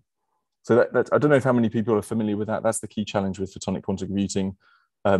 This is the memory, you know, this, as I mentioned, the ability to store and release single photons. And yeah, I'm happy to say it is up and working in the Orca lab. So we do have demonstrated this ability that we mentioned to increase the likelihood of being able to retrieve a single photon by using a quantum memory.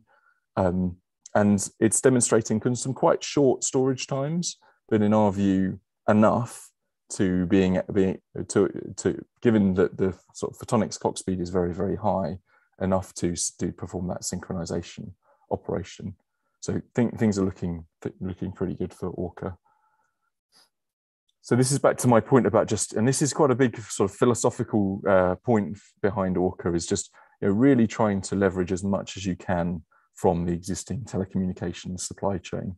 So we do already use optical fiber, optical switches, and I'm sure this audience have a lot to say about optical switches and other sort of multiplexing devices, combined with our quantum memory technology and off-the-shelf detector systems.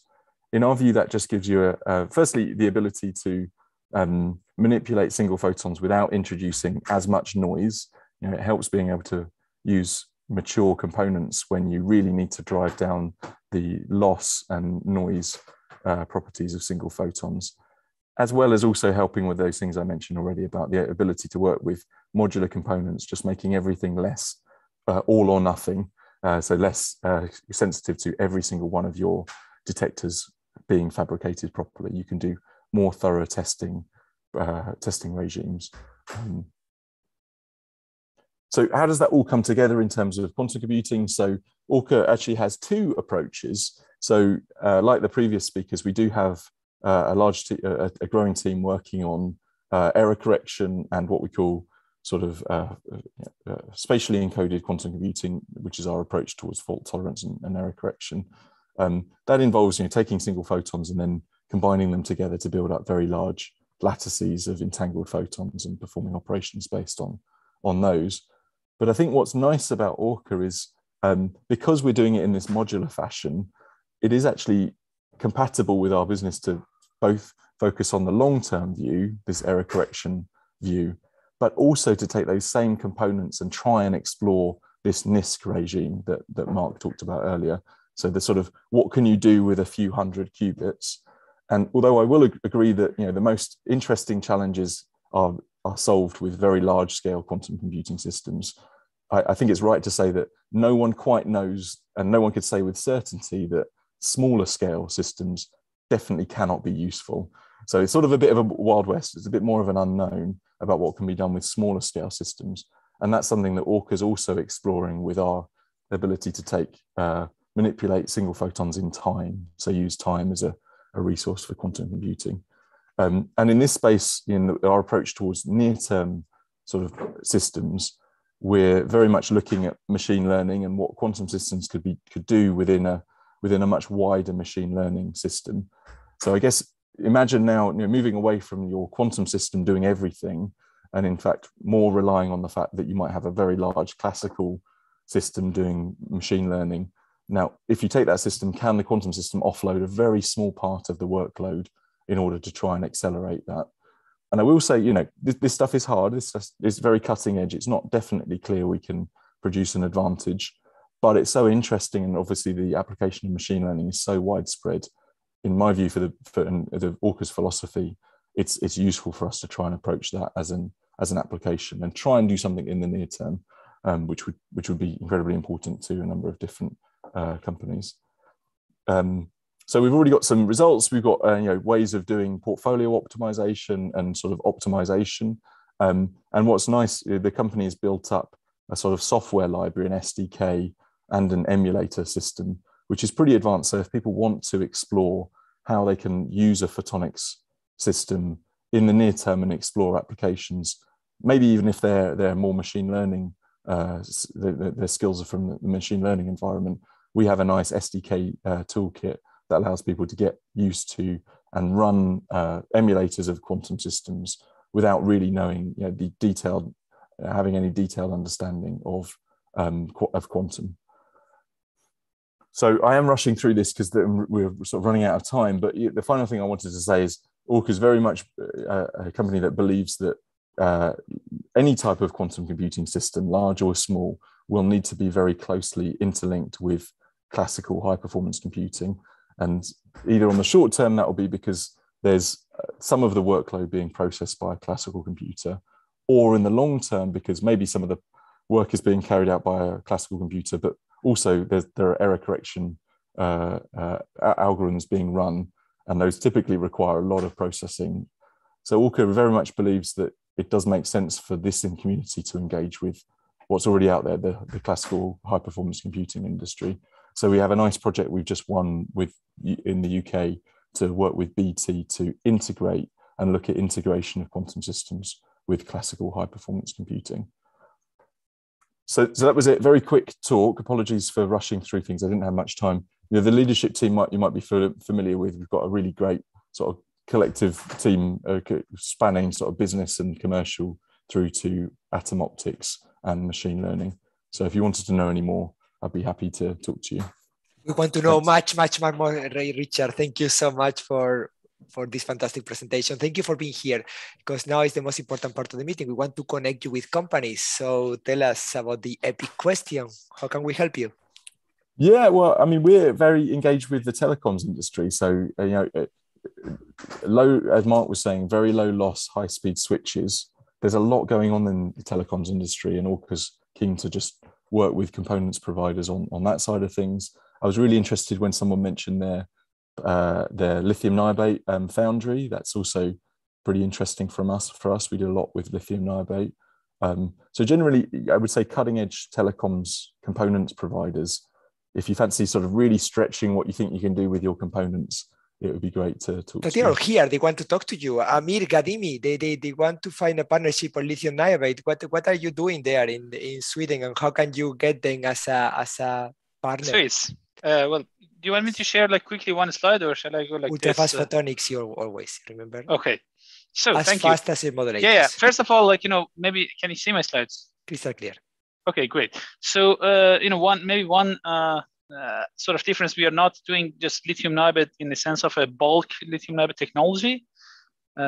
Which one do you see? Is it? You've seen the wrong one. The wrong one. Okay, I always have to. How about now? Yes, is it perfect. Good? Perfect. So what we are working is actually so develop the first open foundry on lithium niobate on insulator. So this is thin films of lithium niobate, and I don't have so much time to introduce it, but yeah, indeed, lithium niobate is one of the very interesting materials for integrated photonic circuits. It has this very high electro-optic coefficients, enable us to do ultra fast modulations, above 100 gigahertz, and very efficiently, actually, with low VPIs. I think this, fast switching several times was already actually brought up, in this panel, and this is one of the unique things that actually with lithium niobate we can do very fast and very efficient and very compact. And what I can tell is also, for this quantum computing community, lithium niobate also comes with a very strong Chi2 and Chi3 nonlinearities.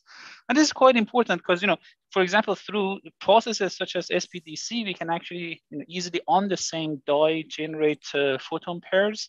But also for people who want to use, single photon sources, we can actually use this capability for wavelength conversion using PPLNs. So right now at CSCM, we have a, sort of a 6-inch process, quite a stable process to make a lithium niobate photonic integrated circuits. And at the moment, actually, we are working on our first version of the PDK. So the foundry is not entirely, completely commercialized right now. We are offering it as a sort of a pre-commercial access to people like alpha users who want to test our platform before it's fully public. But I'm really actually interested to follow up with some of the people here in case of modulators or thank you very much, Amir, for that. And I must tell that right now I'm very happy that we have all the photonic platforms in the room with the silicon nitride of LIGENTEC and Lionics. We had the indium phosphide from JPIX. We had the silicon photonics platform. So Orca Computing, you knock at the right door looking for technologies to incorporate. And Richard, continue doing what you're doing, and you're going to be challenged by many of the companies who want to get in touch with you. What I would like to say to all of you today is that our goal was in the beginning to compare superconductors with ions, with diamond, with photonics. I think at the end of the meeting, I realized that this is perhaps irrelevant, but I saw photonics opportunities in the 4 of them. What I also saw is that industry in the photonic side is moving really, really, really fast. And today we already have demonstrators.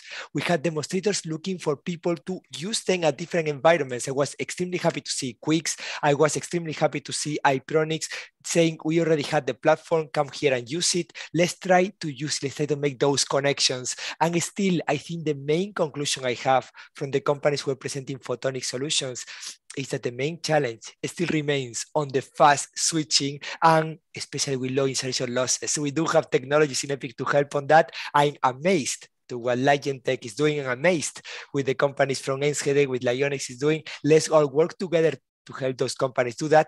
Once again, PsiQuantum, Orca Computing, Quantum Brilliance, QuiX, everyone that was today at the meeting, thank you for making our life epic. Until the next time, see you later. Bye-bye. And that concludes the public part of today's meeting. if you are in our Zoom room, our informal private discussion is about to start. I call it virtual drinks with friends. And we all know follow-up is important. But for now, if you are watching on YouTube, that's where we leave you for today.